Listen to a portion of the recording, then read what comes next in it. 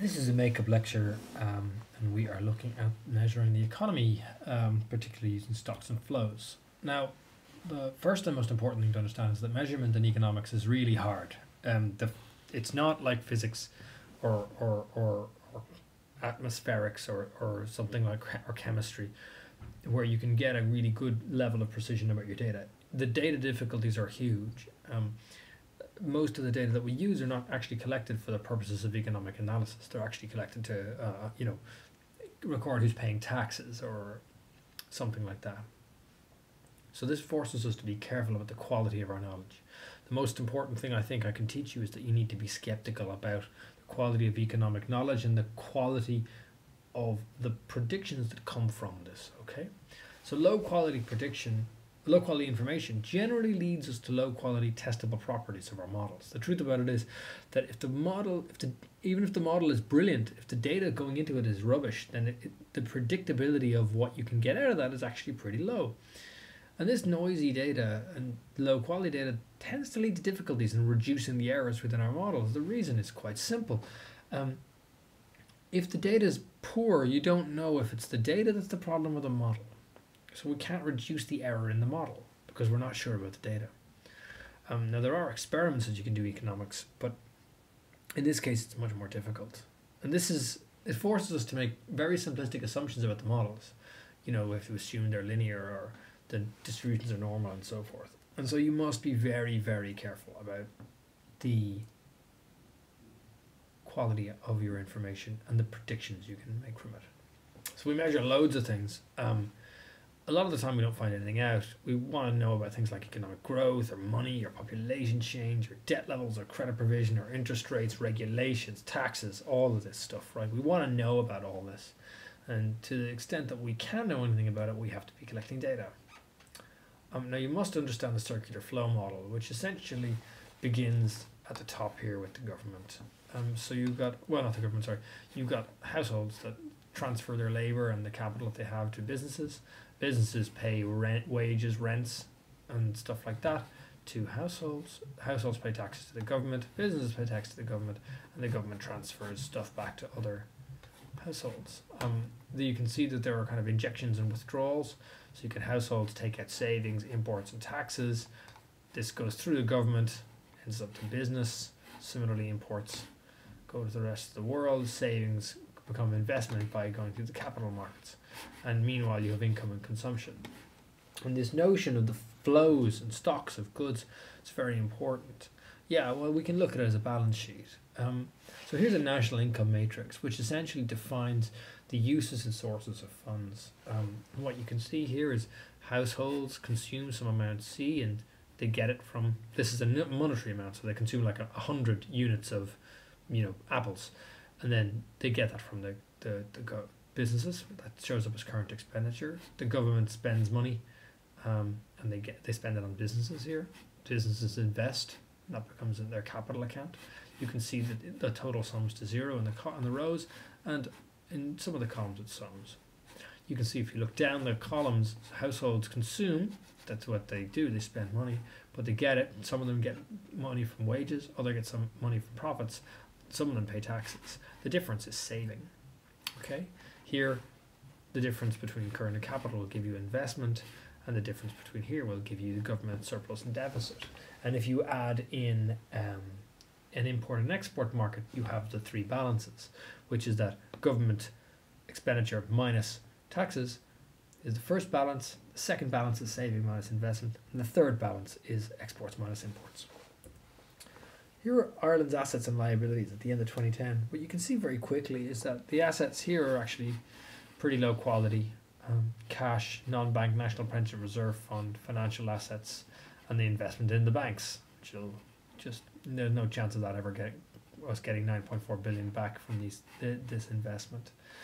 Meanwhile, the government borrowing securities, 116 billion, promissory notes to Anglo-Irish Bank, 5 to Irish Nationwide, some money to ESB, and you can see that the balance sheet is not looking too good in 2010. And of course, the bonds issued in NAMA and the loan assets in NAMA, quote unquote, off the books. Here you see the increase in government consumption from 2005, percentage change, all the way up to 2009. what you see really is that this is peaking. So in other words, government expenditure increased by 6.9% from 2004 to 2005. You can see it increases all the way to 2007, then it becomes negative. Similarly for government expenditure, here increases, and then begins to decrease in 2009. Investment, massive increase, nearly 15% in 2005, followed by a complete collapse of 31% in 2009. It's not a typo. Exports have kept pretty constant. Imports have fallen apart in sort of 2009, 2010. You can see GDP dropping from 162 to 159, and GNP, which is a better measure of the domestic economy, has dropped from 138 to 131 and dropped by 10.7% in this particular year. So there's a flow way of looking at the macroeconomy, which is essentially to think of the flow of money or blood around the system. C plus I plus G, so consumption plus investment plus government expenditure, is equal to Y, which is national income or output or expenditure. And that's just the wage bill plus taxes, and plus profits if you want to put that in there too. I really like this quote. Another feature of macroeconomic models which can be associated with the principle of effective demand is that market clearing through prices does not usually occur except in financial markets.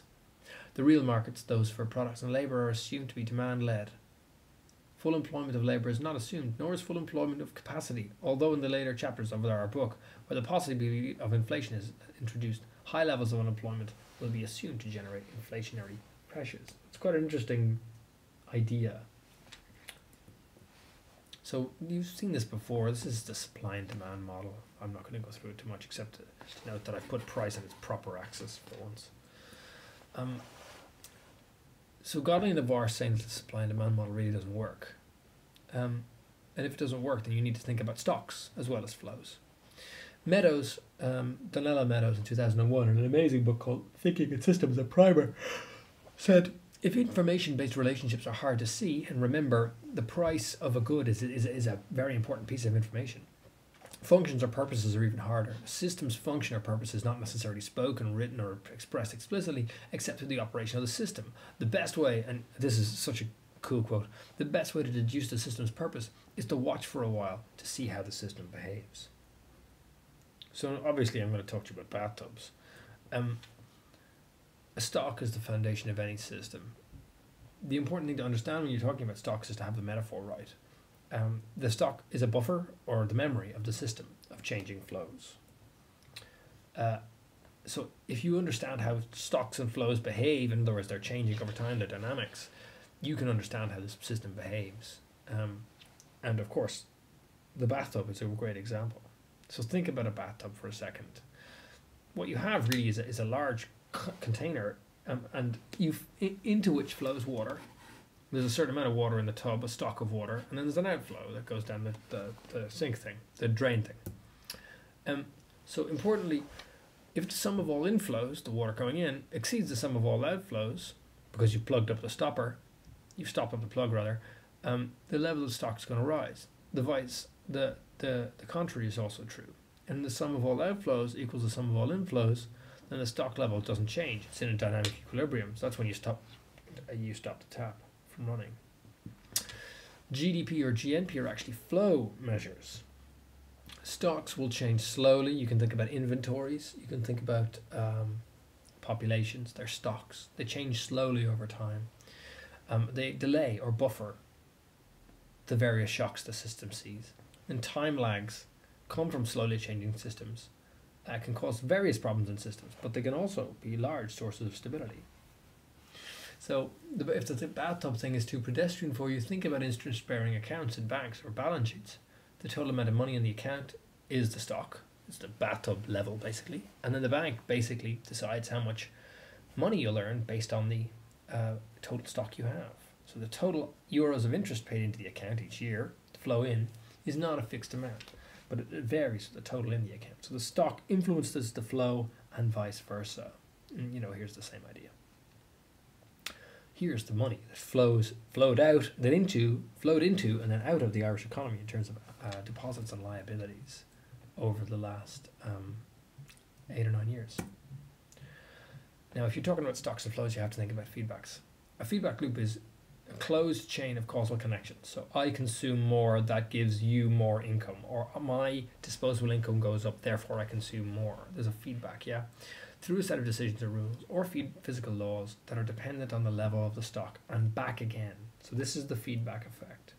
So one really nice example of feedbacks is the banks, the international banks get very scared after the collapse of Lehman Brothers. They contract the interbank market and the credit crunch happens. That slows business investment and economic growth.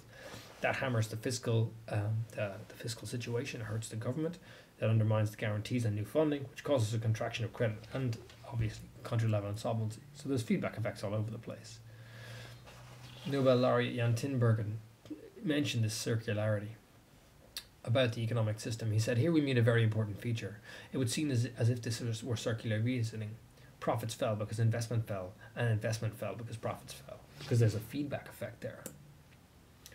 There are also feedbacks in wages. The more prices go up, the more wages have to go up if people maintain their living standards. The more wages go up, the more prices have to go up to maintain profits. So wages go up and prices go up and so forth. So there's this kind of nice dynamic. If you just look down here, the red line is labour costs. So you can think about this as the change in wages, and the blue line here is the CPI, the change in inflation. You can see what happens is the CPI drops first, followed by the change in unit labour costs. There's a feedback between wages and prices.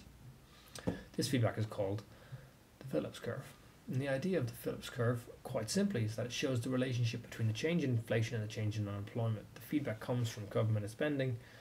So government spends more money, then it can hire more workers. That'll decrease unemployment. But if these people are all employed, they'll all go off and spend more money. In a tight labour market, wages will go up, and that'll lead to increases in inflation. Phillips actually was an engineer, and he had this idea that he wanted to control the economy. He wanted to apply feedback control methods to the stabilization of the economy, and the only actor big enough to do that was the government. So he showed this idea using data for the English economy, the British economy actually. And in the 60s, Solow and Samuelson replicated these findings for the US. And so the Phillips curve method, this idea that you have lower unemployment coming in some sense at a trade-off at the cost of higher inflation, this trade-off idea, this became very much part of the orthodoxy in economics. And then they got the head kicked off it by two guys called Edmund Phelps and Milton Friedman, who said, well, okay, look, inflation today has to have some kind of expectational component. They said, right, it's got to be inflation yesterday minus the expected change in unemployment times some speed of adjustment.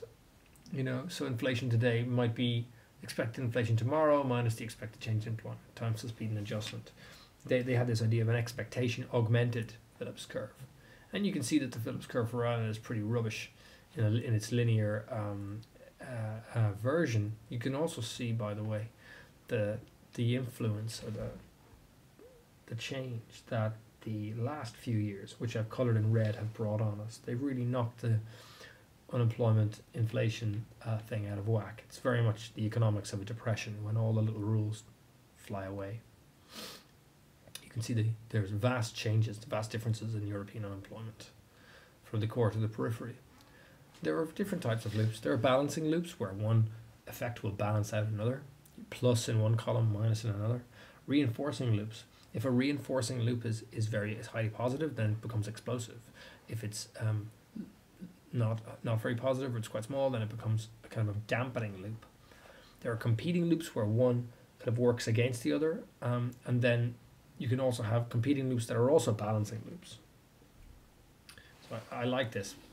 In the 1950s, Phillips actually built a machine to describe his economy because he was an engineer. He called it Moniac. And recently guys had come together to actually rebuild it. And here's an example of Moniac in work.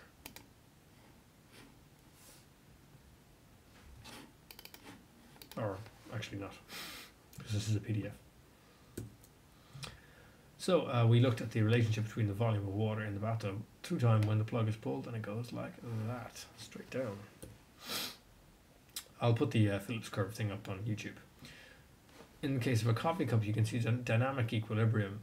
Here's the boiling cup of coffee, it cools down, whereas iced coffee, which is nearly freezing, heats up. So there's a kind of a dynamic equilibrium where in fact what happens is that the heat in the cup of coffee relaxes to the room temperature, and similarly the lack of heat in the iced coffee relaxes to the regular room temperature over time.